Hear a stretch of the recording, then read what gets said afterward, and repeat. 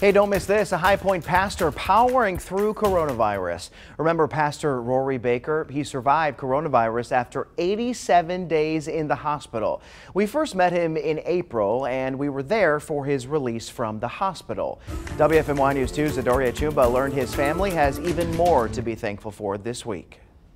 As families take stock this holiday season, Pastor Rory Baker isn't just thankful that he survived COVID-19. That heart surgery was something to me, but it was all because of the COVID virus. 3 weeks ago, Pastor Rory Baker had open heart surgery. The father of 7 says it's just one of the many COVID-19 side effects that he has had since leaving the hospital in June. I became acute, anemic. I had gangrene in my toes. Subsequently, I had to have 2 of the tips of my toes amputated.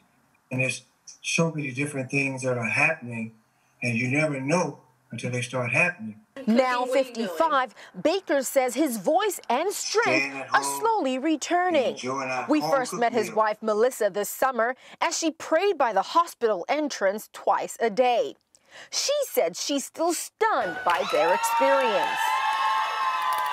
I know there are a lot of families that's not able to have that testimony, but truly I'm grateful for that and for everyone that has prayed for my family, for my husband's continuous healing. The Bakers say they pray for other families who have lost loved ones to COVID-19 and count their blessings not just for Thanksgiving Day, but for every day. We have learned how to enjoy each moment together as a unit and as a family.